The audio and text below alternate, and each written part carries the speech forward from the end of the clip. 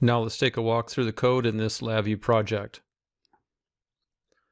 Begin by looking at the Project Explorer window for the home security system. RT-main is the code that runs on the real-time target. There's also code that runs on the desktop, and these two VIs communicate with each other through the network. Have a number of support VIs and type definitions and network published shared variables for exchanging information through the network. I also have some documentation that you'll find helpful for this project as well. Let's take a look at RT-main. We see a number of process loops. They look very similar to each other in structure. Of course, the behavior of each one is different. So we have a system manager, a number of system tasks or support tasks. There was a command parser we were looking at earlier, and then the error handler. Each one of these parallel processing loops is a queued state machine, and the kernel VI in the center defines the behavior for each one. Depending on the requirements for each queued state machine, you can have external inputs, external outputs, and you also use the feedback node here to establish persistent data for the kernel. Now the kernel can be simple or it can be complicated. The system manager that I'm looking at right here is, at first glance, seems quite elaborate and complicated, but it's really doing nothing more than responding to various conditions and then causing certain actions to happen. Now, an easier way to grasp the various states and what's happening in each one is contained in this Word document. For example, the system manager shows what happens to the data highway in each state. It shows what messages are enqueued to other states, and then also shows any self-enqueued states. So this document details the behavior of each one of the queued state machines. Now, this PowerPoint gives you a way to visualize the behavior of the system. Now, let's visualize the behavior of the home security system. When the system first starts up, each one of the process loops is initialized, and this happens by enqueuing the initialized state into each one. Let's advance time, and then the state of each task now is initialized. In the initialized state, the data path variables are set to the values that you see here. And we see that two of the states also enqueue a new state for themselves. That is, the ready state is self-enqueued for the system manager, and the get code state is self-enqueued for the code validator. In the initialized state for the timer, for example, no new state is enqueued. And so when we advance time, we see that the state is essentially dormant. Essentially, it's waiting for a state to be enqueued right there. So that the timer becomes dormant, as is the buzzer, LED, and sensors process. Now, in the ready state, the system manager sets the mode to ready, and that enqueues the state monitor into the sensors task. This is an example of this queued state machine inserting a message into the queue of another queued state machine. The code validator, again, self-enqueues the state getCode. Now, if the present state is getCode and then you enqueue the same exact state, we call this a regenerative state.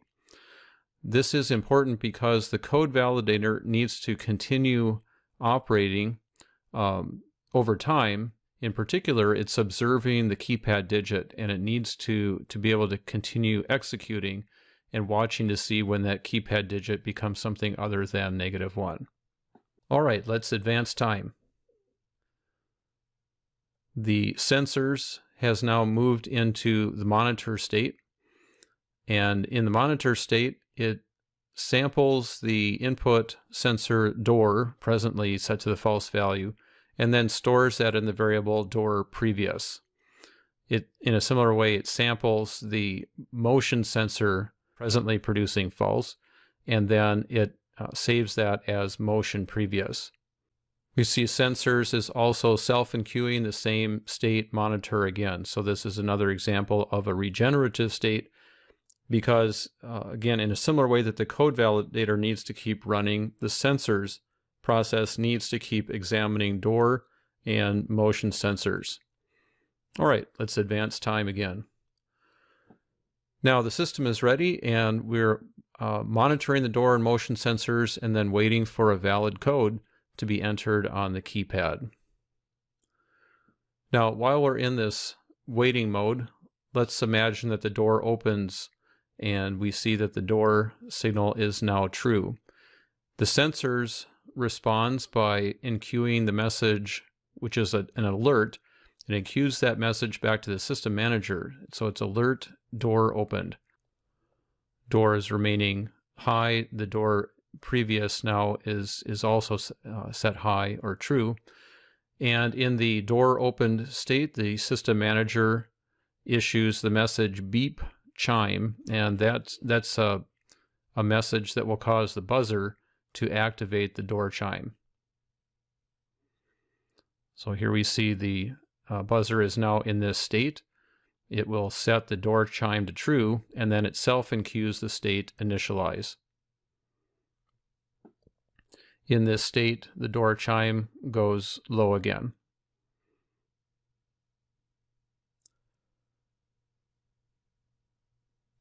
All right, the door is closed. And we're all set, continuing to wait for some other activity. Now, let's have the homeowner arm the system. Arming the system begins by starting out the 3-digit code entered on the keypad. We see that the keypad digit is now 1. The code validator, in response to that, does a number of things. The first, it initializes the time remaining counter to whatever the timer initial value is. So that's going to 30. The digit count is incremented. So we take the existing digit count and add 1. The entered digit right here, or the entered code, is then going to be updated with this value 1. The code validator, in response to this key press, also issues the message beep key press to the buzzer task. This is an example of how the code validator can interact with the buzzer and not get the system manager involved in this process. All right, let's advance time. Taking a look at the buzzer, the key press state means the key press is going to, or the key press indicator is going true, and that it self-enqueues its own initialized state. Back in the code validator, time remaining is decremented, and the keypad digit has gone back to the no key pressed value of -1. Let's advance time. Here we're at 28 now, so we're starting to count down.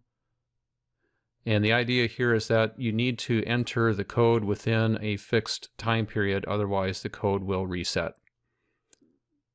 So we're at 26, 25. All right, let's press the second key on the keypad, digit 2.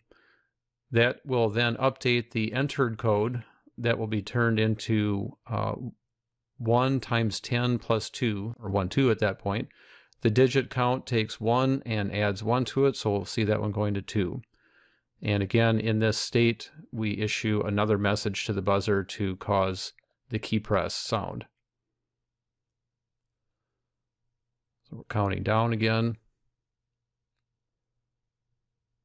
And here's the third digit that's been entered, and 1, 2, combined with 3 is 1, 2, 3, so that matches what we're looking for. Also the digit count, 2 plus 1, our digit count would be 3. Code validator says we've got a match. It issues the message alert valid to the system manager, and it enqueues the initialized state, and then it also kicks out another key press message to the buzzer.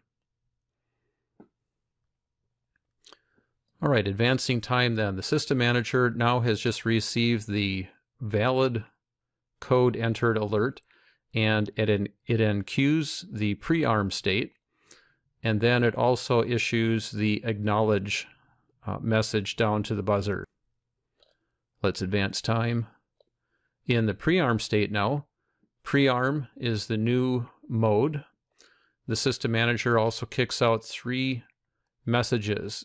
It produces the initialize state and the run state for the timer, and then it also issues this message to cause the LED to start blinking. All right, looking at the timer state, in initialize, it resets the time remaining to this constant. And then it's important to note here that run as the enqueued state is not a self-enqueued state, for example, like we see indicated here, but rather it was a second state that was queued up originally by the system manager.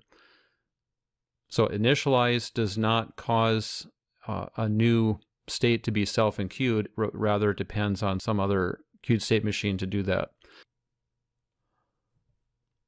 Looking at the LED process in the mode blink state, the mode is set to blink, and then it self-enqueues the state run. Let's advance time. At this point, the timer will be counting down towards 0, and we are waiting for the homeowner to leave before arming the system. So looking at the timer here, the current time is decremented by 1, and then the timer, while it's counting down, also self-enqueues the run state. So let's watch this. All right, so the homeowner is now in the process of leaving the house as we watch the time remaining. That just counts down. Not much is happening. I'll jump ahead a little bit. So time remaining is now 2. And when time remaining minus 1 equals 0, the timer issues the timed out message to the system manager, and then it enqueues its initialized state.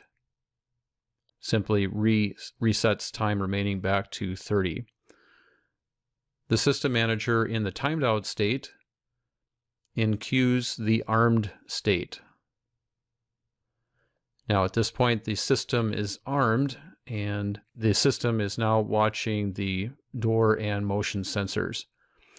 In the armed state, the system manager issues the message mode steady to the LED process. So when time advances, we see this is the next enqueued state.